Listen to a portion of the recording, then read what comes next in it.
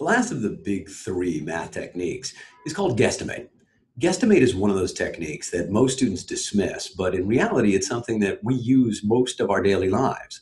If you were trying to figure out how long it might take you to go from, say, your house to the store, you wouldn't necessarily literally measure the distance from your house to the store, figure out your average speed, and then come up with an equation to express the two and solve for the time.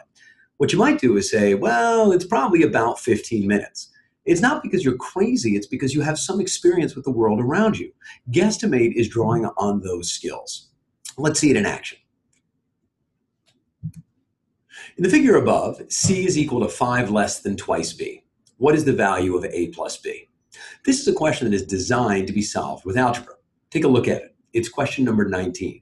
The questions go in increasing difficulty. Situational awareness should make us realize that 19 out of 20 is supposed to be one of the hardest questions on the test.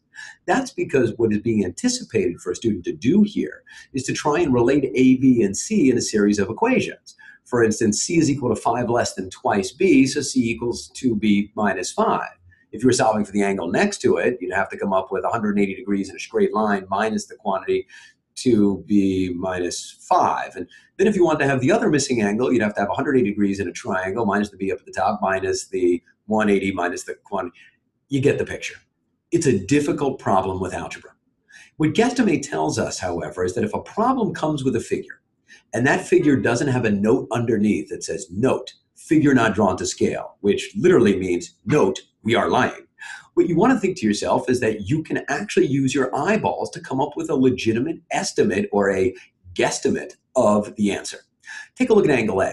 If we're looking at angle A, we can see that it's blatantly more than 90 degrees.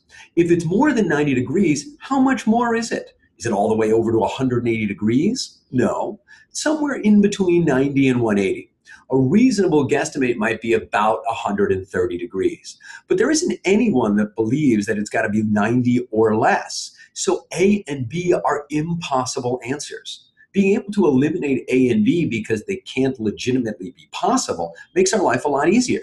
If we say that A is about 130, let's take a look at angle B.